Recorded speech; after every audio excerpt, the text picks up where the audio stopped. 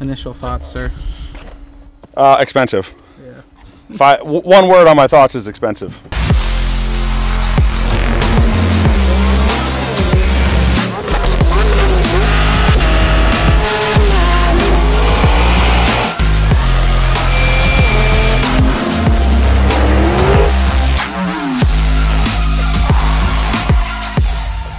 Hey everyone, welcome back to the channel. I know it's been a few weeks since my last upload, and that's because I just got back from an epic trip to Dubai.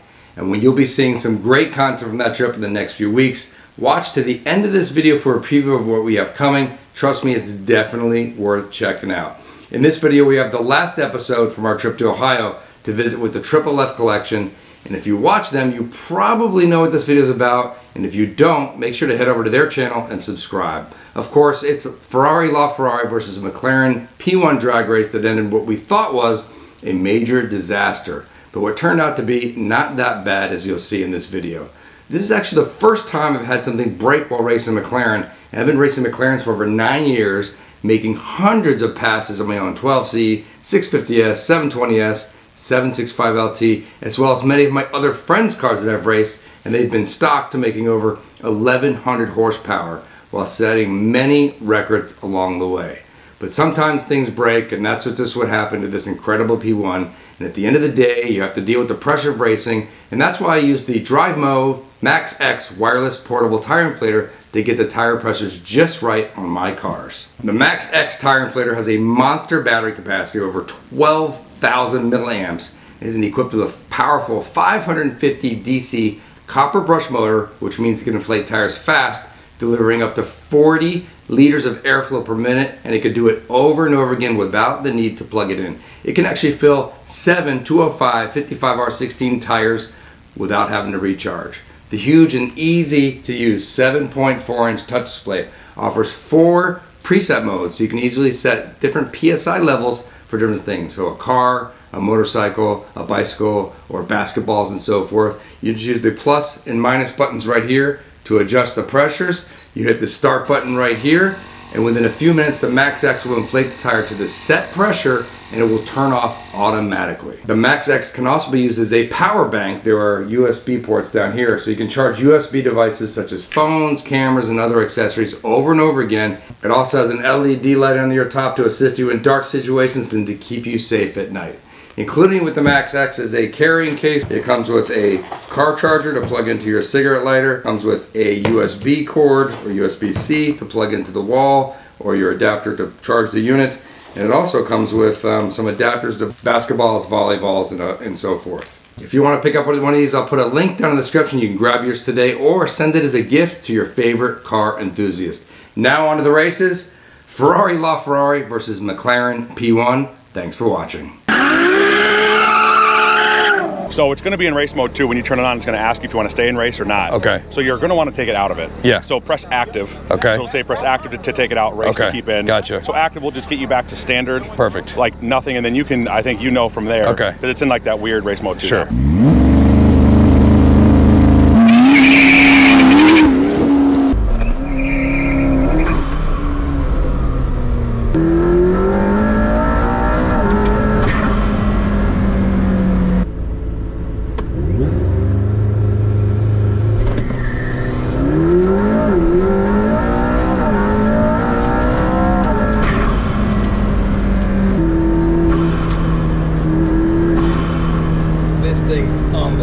Hear that blow off valve?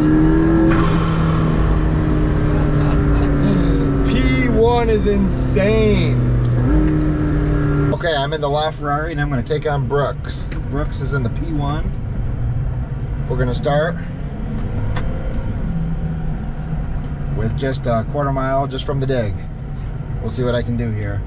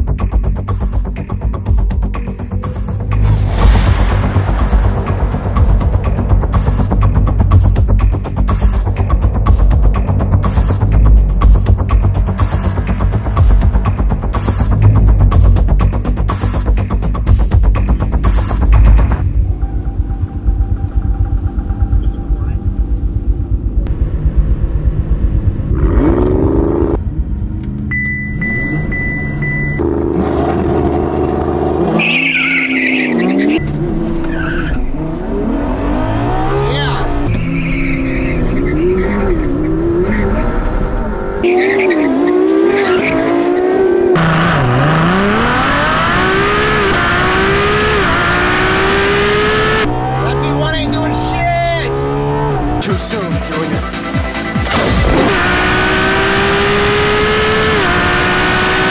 Yeah, no, he's catching it!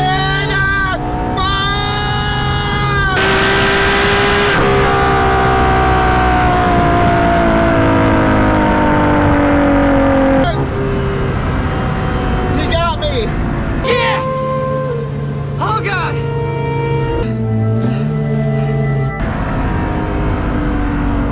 You got me.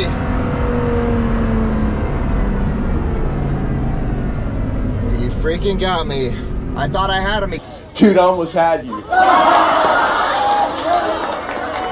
almost had me.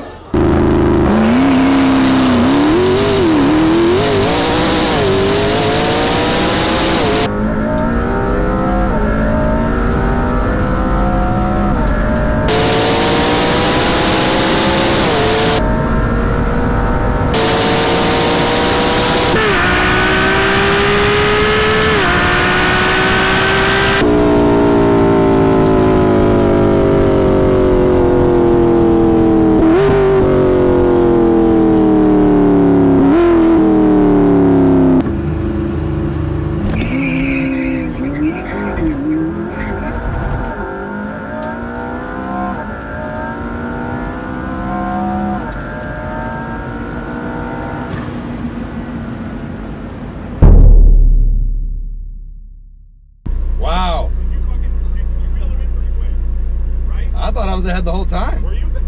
No? Okay, no, well, I thought he got you on the launch, did he not? You might have, but I passed him pretty quick, and this thing was spinning like a... Was it? Line him up again. Yeah, I was like this close to being, yeah, it's enough. Yeah. Yeah. We got to get some more fast. These two launched hard. Roll race? Roll race? Okay. Okay, yeah. I think you should do one more dig. Yeah. I think so. Yeah, let me have one more chance at him. Yeah, yeah. Are you one more dig or no? Yeah? Okay.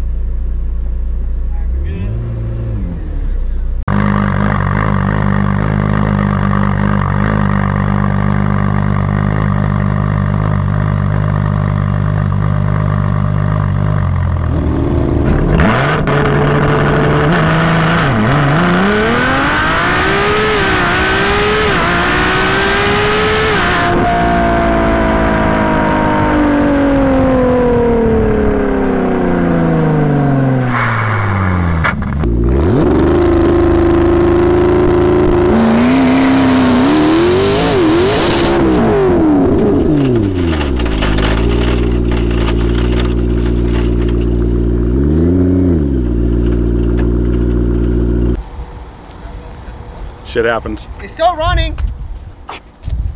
It is still running, that's good. Where's the golf cart? It's not wrecked. That's always positive. Initial thoughts, sir. Expensive. Yeah. One word on my thoughts is expensive. Who knows what I mean, that might be like 50 grand or so for a new transmission. I'm just happy. I mean, I'm just happier it's you. That's all. Now we can say Brooks broke RP1. Yes, that's our thumbnail. Brooks, can we get you in front of it going like... Sometimes it happens just because. It's all coming out now. It's all coming out. I actually had this problem. I actually feels just faster wanted in you the to drag speed race tail. it so I could blame it on you.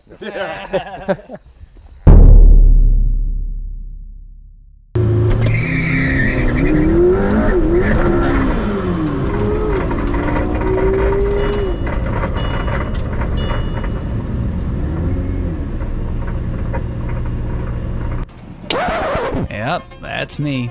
You're probably wondering how I ended up in this situation. So what exactly happened? Well, on the second race of the P1, the car launched fine, there was no issues, and when shifting into second gear, something let go, and obviously you heard those loud, crackling, and very bad noises. After finally getting the P1 in for service to check it out, luckily it was not the transmission, it was simply a half shaft that had broken away from the differential, which is not in a cheap repair, but much cheaper than replacing the transmission, which would have cost about $100,000. So just being the half shaft being installed and repaired, the repair bill came in around $15,000. Abu Dhabi, Yas Marina with dragtimes.com. Brooks is here all the way the USA covering this for the first time, and you are all here as well to see the spectacle. Let's wait for the green light from the marshals. Here we go, and they're on. They're off.